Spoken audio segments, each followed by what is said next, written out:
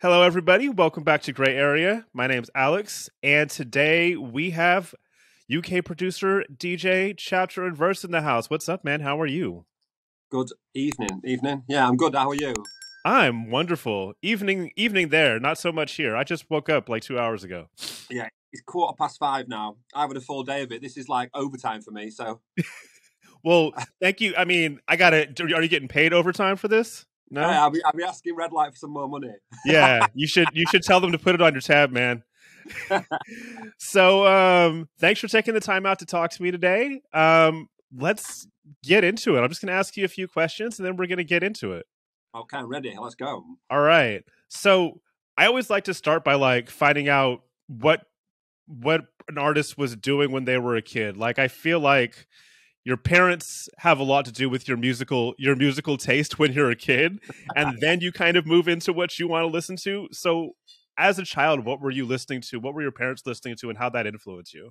Well, believe it or not, my dad, my old man, listened to Pavarotti, that kind of, and a bit of rock music, a bit of Dire Straits, a bit of, the kind of 70s music, really. My mum was like a kind of amateur singer, so she was always belting out West End musicals, etc. I love that. Yeah, it was all right once or twice, a year, but every day got a bit much. So do you know all the words to various musicals? Every West End, Les Miserables, Guys and Dolls, Cats, I know them all, man. I might do some bootlegs. A Les Mis bootleg is on the way. Les Mis bootleg, yeah. Let's go. I love to hear it. And then when you started getting into your own musical taste, like what was that like? I remember the first two tunes that I ever mixed together were on a set of my friends' 1210s in like the year 2000 almost. Yeah, 2000 was Tiesto, Adagio for strings, and For an Angel, Paul Van Dyke. Yes, I was a big trance kid at the time. Yeah, and if you listen to the music that I kind of do now, there's a lot of trance influences in there. So, I kind of blame that if it's a thing to blame. Hey, I mean, it's funny how even influences you had 20 years ago somehow seep their way into your music even now. Yeah, I mean, I'm a firm believer that everything comes back round. If you listen to a lot of things that are out now, a lot of the old is now the new. And I believe that if people have liked it before, they'll like it again. 100%. In particular stuff that's, based on feels, like trance music, melodic music. And that's why I've seen a lot of, especially at the moment, a lot of people doing, melodic mixed with tech house, trance mixed with tech house, right. Whether it's Fred again, whether it's West End, whether it's Skrillex, they're all, if you listen to what they're actually doing, they're actually mixing melodic or trance with tech house, Right. Right. I mean, I always like to say that the people who call it melodic house or melodic techno are full of themselves. It's okay to say it's trance, guys. We're fine with it. Yeah, I mean, a lot of the stuff that I do, when I start doing it, I expect it to go a certain way. It then goes a different way. And I think there's a lot of cross boundaries in dance music, in particular mine. I think there's a lot of boundaries which are crossed all the time. You know what I mean? Someone says to me, what are you making? What is Lights Go Out? What is Ashes? Well, I don't know what it is really. What is it? It's dance music. But I mean, that's okay. It's okay to be unclassifiable because, at this point we've been, dance music has been around for 40 years. Like the cross pollination is going to happen just because there's so much of it and everybody's listening to everything. It's just how it goes. And I love to see it. I listened to one of John Summit's sets a few weeks ago and he was playing, such a variation of things and everyone loved it. So like what I'm trying to do in my sets is do things what are not normal. I'm trying to get away from just playing bootleg and try and play some things which are kind of mixing genres and bringing things back to people. Do you know what I mean? Yeah, no, absolutely. I mean, and I feel like varied sets where people can feel the highs and lows and they're getting a little taste of everything is the way to go because you're pulling all of these emotions out of people too at the same time. Like people love to hear something recognizable and then something they've never heard before and then something that gives them a sense of nostalgia, maybe something that'll make them cry a little bit. What I try to do is I'll try to play one or two things that I've done myself that are notable, that people know, whether it's We Are Your Friends, whether it's pumped up kicks or something, and then I try to put something every third song, or that's completely different. That they Yeah. don't know new, and then I'm just trying it out. I'm just trying it. But if I played "Lights Go Out" as the first song, it probably wouldn't be as effective as it would be as I played it as a last song. 100%. Well, I mean, because then what do we have people have to look forward to? Like, what are they going to wait? What are they waiting for? Yeah, exactly. Yeah. And the problem is when you're trying to introduce new music, it's took me quite a long. I feel like it took me quite a long time in terms of the amount of releases that I've done to get people to listen to Chapter and Verse, just because it is quite a distinctive new sound. Right. Let's talk about how you got there, though, because it's great that you bring that up, because before you were a producer, you were kind of a professional partier, and like, yeah, I mean, I've read some things, I've seen some things. You were going to Ibiza like every year, How did you? I mean, how did you initially fall in love with dance music in the first place, and then how did you get to the point where, you cross over from fan to I want to do this for a living, or I want to do this at least as a hobby that's going to turn into a living someday? Well, I remember, like you say, I've done a few parties in my time, but I remember distinctively, probably 5 years ago, I went to a place called Leeds, which is not far from me. I went to a Bibby show, and then an Elro show very close to the same time. And it kind of reignited a passion that I've had over all my life for either singing. I used to sing in musicals when I was younger, acting. It reignited a passion I had for art. You know, and so from that, I then went to watch Clooney, who I knew from all my friends are friends with him. I knew him from Sheffield, which is where I'm from. And I kind of thought, this is wicked. And then a few of my friends were like, oh, come to Ibiza, you come backstage with us. And I was looking at what they were doing. I was thinking, I would love to do this, That's so funny that you got into it. I mean, it seems like late in life, because a lot of people decide, I mean, at least nowadays, people decide they want to be a producer or a DJ when they're 16 or 17. Yeah. What was it like deciding this later on in life, possibly after you had already had a day job for years and shit? I think it is a lot more difficult when you are older to try and break through the barriers and break through the gatekeepers. However, I've not really looked at everybody else. I've looked at what I'm doing myself. So I will look at something and say, right, I want to achieve this, and from the very beginning, I always knew what I wanted to do, and I always believed that I'd do it in myself. Right. And the odds were against me in terms of if you've got groups of people that are in cliques and all that. I'm not really like that. I don't really operate like that. I do it myself. So by hook or by crook, the way I go is the way I'm going to go. I'm not going to kind of move the things that I do and change my ways to belong to fit into some kind of group. Yeah, absolutely. Well, I think that served you well, because you signed your first release in 2020.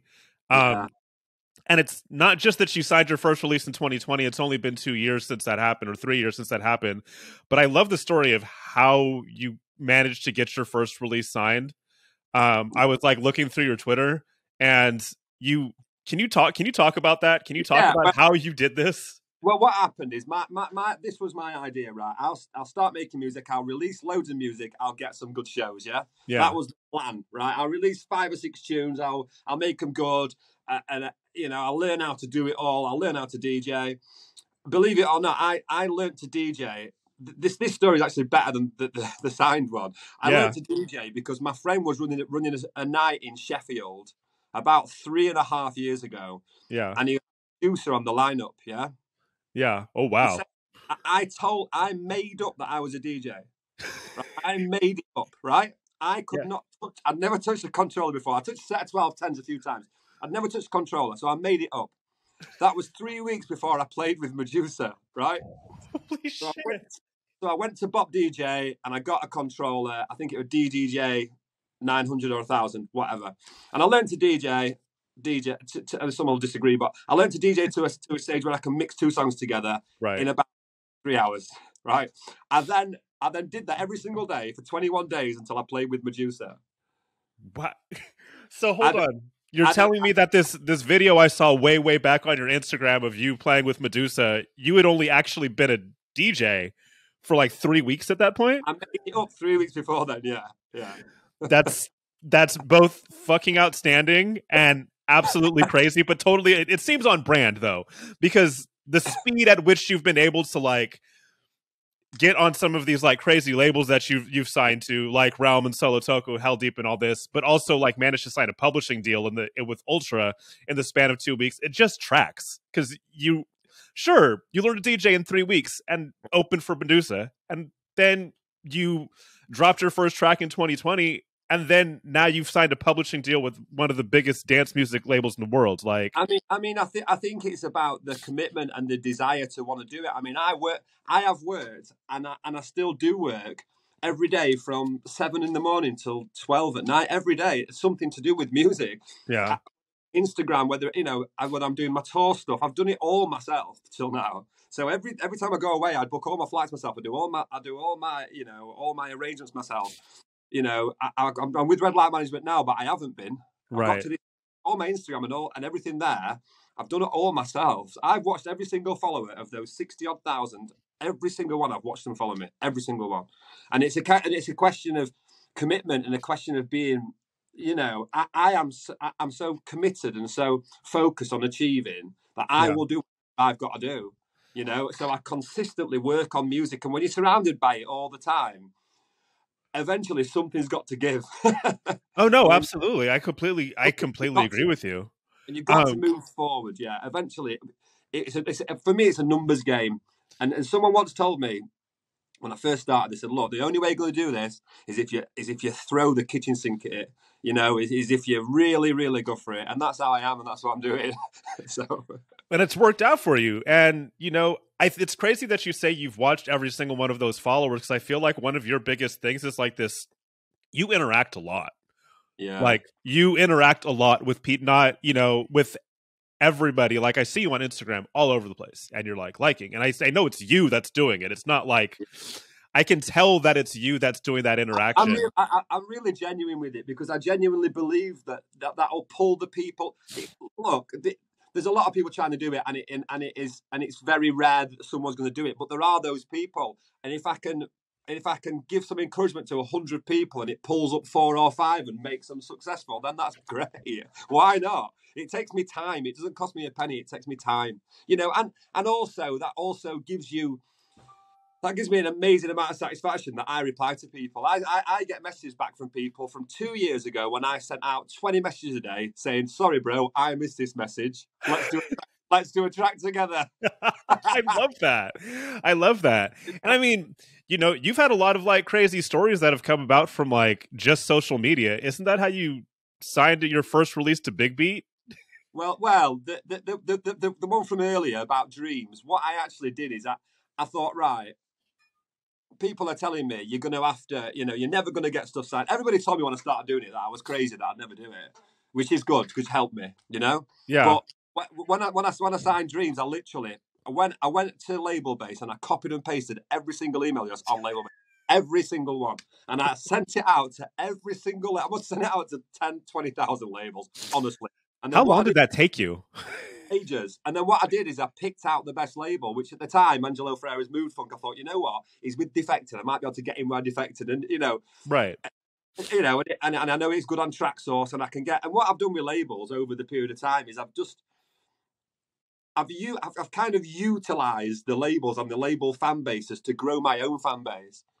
Well, I mean, and let's be honest, that's the best thing. Like, everybody could self-release if they wanted to and put all of their music out. But the advantage to releasing through a label, and a good one, is that they're already going to have an existing fan base that's going to become part of your fan base in the end. Like, that's the best thing. They have the resources to help you out, and all the best labels actually do that for you. I mean, I spread my bets. I release a lot of music, but I spread my bets. So I'll say, right, if I release that on Solotoko, it might do something, it might not. Solotoko's a great label. Everything I've put on Solotoko's always done something. But some labels, however big they may be, whether it's a major or not, might do nothing. So it's the best. 100%. The best way I found it to do is to book a release every 3 weeks, and then you're edging your bets. And even if you have 1 out of 3 that does something, at least you've got something that's there all the time. And when you're in people's faces so much like I am, eventually something's got to give. People are going to go, hang on. So if you're releasing a track every 3 weeks and you release like 50 tracks in a year, like Yeah, how are you even managing to keep up? I mean, I produce too, but I can probably I like at the rate I'm going, I can make a track every 2 weeks. How are you releasing a track every 3 weeks? well, last year I released 29 tracks, Yeah. and I toured all year. And so that means you're writing music while you're touring too. I'm doing everything, and the amount of stuff that I do is a lot. But I am very fast and I'm very efficient. I'm very focused, and I see it as a challenge. I'm willing to put the work in, and that's what you've got to do in this game. You've got to be willing to work. People think that you can just come here and pop out of nowhere, and it does happen. You can pop out of nowhere. You can drop onto a sample, and it happens a lot. Yeah, and you can come out of nowhere, but that's very rare. The way I'm doing it, I feel, is a sustainable way to grow and to keep growing. I've never moved backwards in my career ever. I always try to move forward every single day, doing something.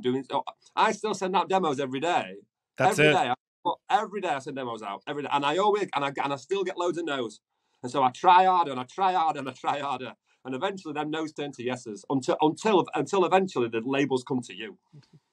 And you're getting to the point now where labels are coming to you. But how have you been able to, up until this point? And this is something for just like a good note for producers that are coming up. Like, how have you been able to deal with all of the no's in anticipation of the one yes? I like it. If I didn't get all the no's, I wouldn't be able. They make me better. The labels to me make me better. I don't look at it as, if somebody. What I used to do is I used to get a label that said no, and I go on, you bastard, like, how can you say no? And I'd be like, but the way I look at it now over time is, if it's not right for them, it's not right for them. That's fine. There is a lot of labels. It doesn't really matter about the music. It matters about the sound that you've engineered for yourself, right, and the profile that you've got. I understand that. What I try to do is my profile is really genuine. My Instagram is really real, and I try to do that on purpose because I try to make it about the music. Not about some goofy TikTok, or not about some, but I believe that is more sustainable than having 1 or 2 or 3 songs which bounce on TikTok. And I believe you're more investable as an artist if you've got, and you're more sustainable as an artist if you continue to progress your music, and rather than trying to have one hit and follow it with another hit, absolutely. I mean? Well, I mean, and I think that definitely comes through on your socials, is that you are definitely all about the music. And it's genuine, and that's hugely commendable, because there's a lot of people out there that have great music, and then they have a social media persona that may be detached from who they actually are as a person. And I feel like you come across the same way as you come across right now. Like, I didn't expect anything other than this person who's sitting in front of me. You know what I'm saying? I mean, the funniest thing about the music industry is this: when you get to a sound like I have, you can hear something, you go, right, that's chapter and verse. How do you then progress whilst keeping that sound without the sound going dead?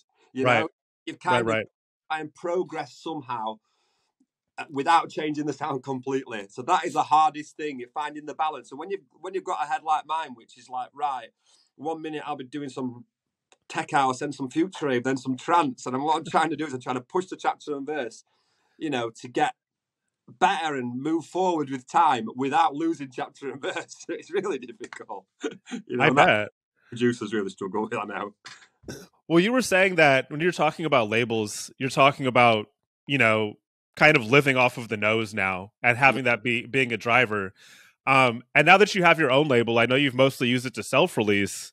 Yeah. But do you have plans to kind of pay it forward to new producers and kind of, sit yourself in the position where, you can say no, but also say yes to a lot of people, say yes to some people?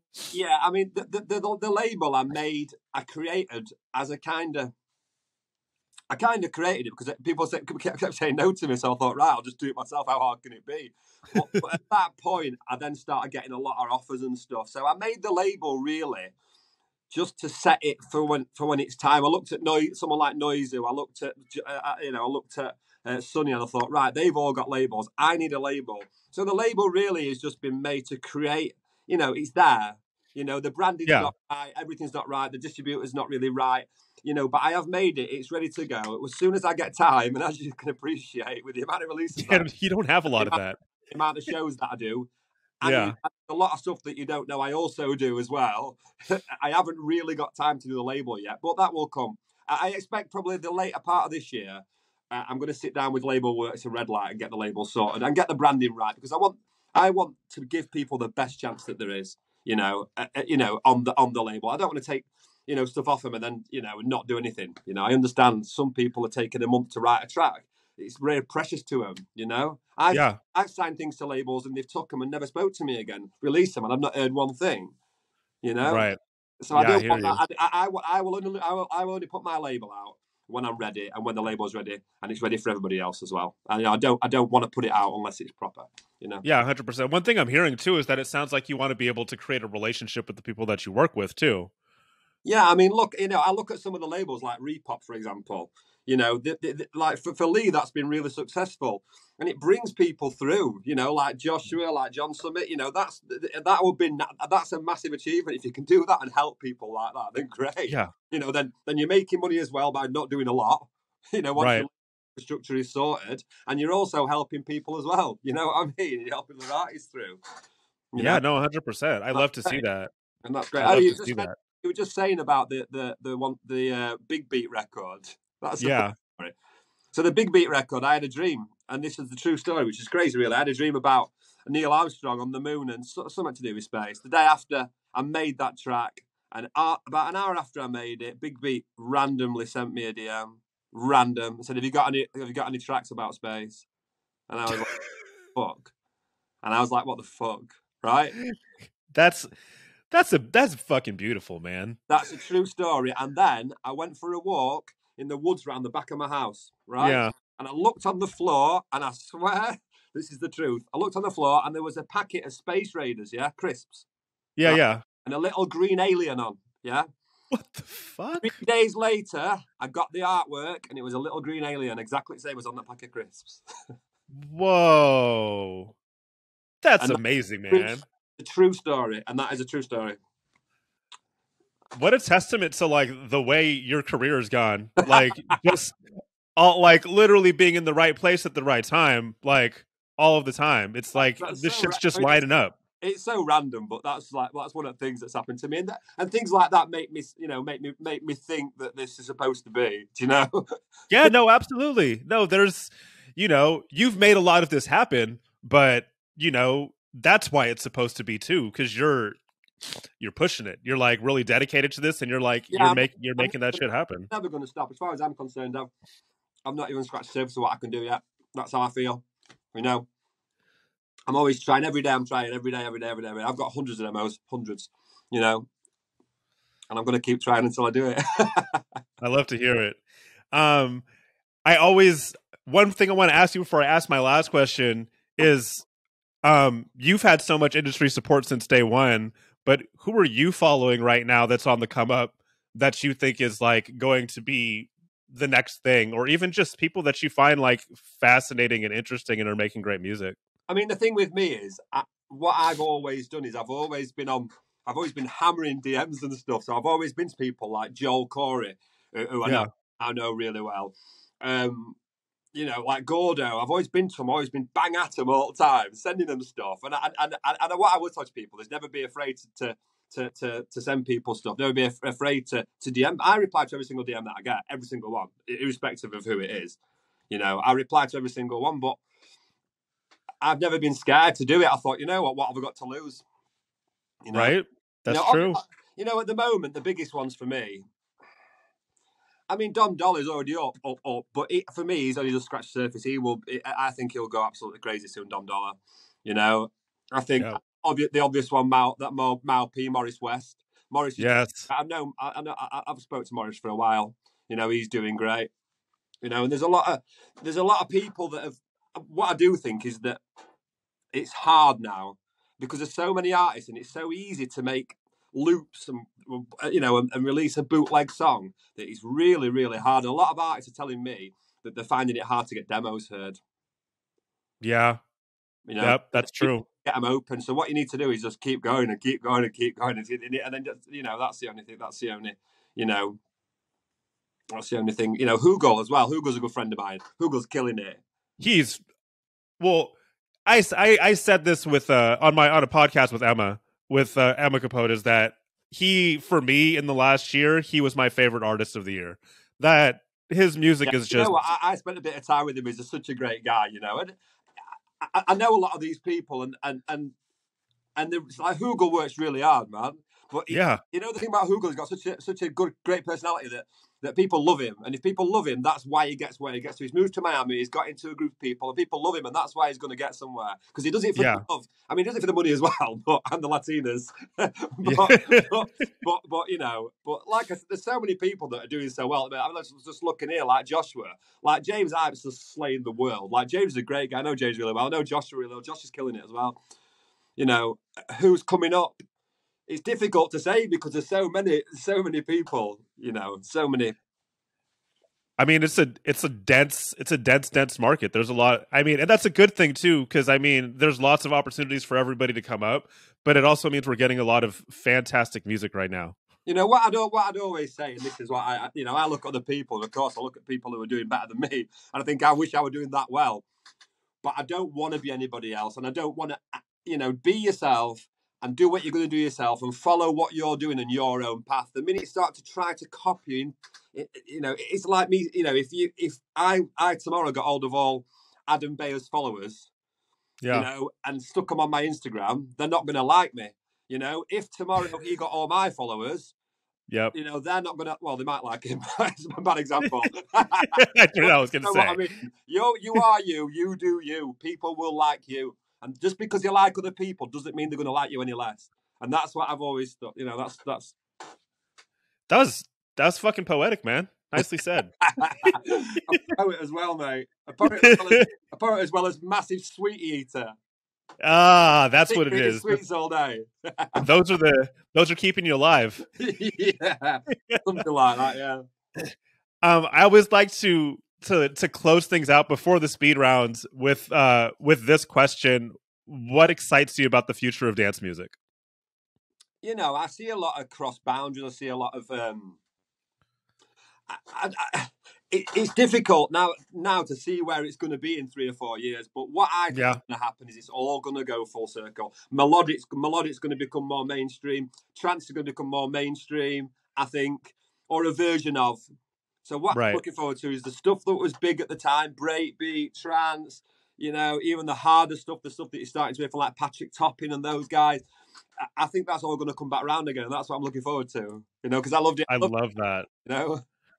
Yeah, and I mean, for somebody who's been at this, you've been listening to this music for a long time. You talked about mixing 2 records together in 2000, and that's right around when I first started going to parties. Like that's when I first started listening to dance music, 99, 2000. Yeah. For somebody like people like us, it's amazing to see all of this stuff come full circle. To be like, oh wow, melodics back. Oh wow, I can see breakbeat starting to like seep its way back into the conversation. This is great. Like, you know, let's keep this going forever. You know, the golden era of trance. I think trance music will come back, and I start to try and do a bit myself. You know, but you know, let's see what happens. I'm pretty sure. You know, a lot of this music for me, some of it is quite simple, and it will have its day. You know, whereas I think the more melodic feel stuff, you can't argue with the heart, and that's why I think melodic and kind of trance will always play a part in the dance music. You know. Fantastic. Yeah, that's absolutely true. All right. So we're going to hop into a speed round. Are you ready for some real quick questions? They're all real random, too. Don't tuck me up. I'm ready. All right. What was your first thought this morning? My what? Your first thought this morning. 1998. All right. Finery. There it is. Would you rather never hear your favorite song again or be forced to play your least favorite song in every set that you play forever? I never hear my song again. That's an easy one. Would you rather only be able to whisper or only be able to shout? Good one. What do you think? I'm thinking that's a shout for you. Yeah. What's your favorite food to eat on tour? Well, I always have McDonald's because it's the only thing in America that's quite, you know, consistent. Yes, this is true. This is true. What's the ultimate hangover meal? Probably a curry, like a Chinese mixture, like a Chinese curry, some noodles, some rice, some prawn crackers, ribs. So everything, all of Chinese menu, yeah. If I looked at your recently played tunes on Spotify, what would you want to hide? Venga Boys. Oh. And how many times have you listened to the Venga Boys recently? 11 today, because I'm listening to that little donk they're using, and I might use it myself. I might try and bring the Venga Boys some Euro pop back at some point.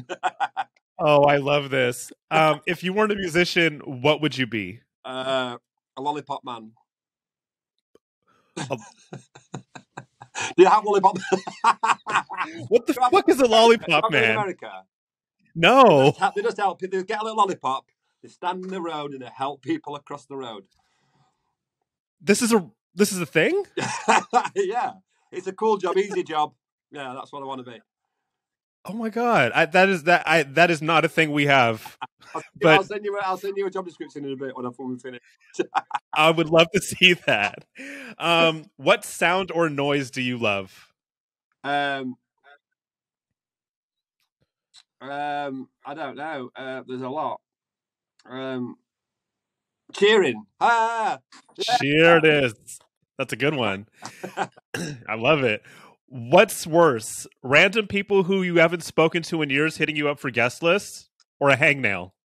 A what? A hangnail. What's a hangnail? You know, when you get a little piece of like skin hanging off of your finger right here, yeah. That's real painful. And every time you touch it, it hurts. And every time you put your hand in your pocket, it hurts. You don't forget this from years ago. Do you know what I do? What? Give them that guest list. What a lovely person. Come on that guest list and I go, you have a lovely night. You were the first person to ever say that, and I commend you, sir. Why not? Why not? You have a lovely night courtesy of me because you can't do it. So you have a great night. I love that. You fantastic human, you. And then last question. Finish this sentence. House music is... life. Yes. My life, every day, every hour, just about I wake up. That's it. It's my life at the moment.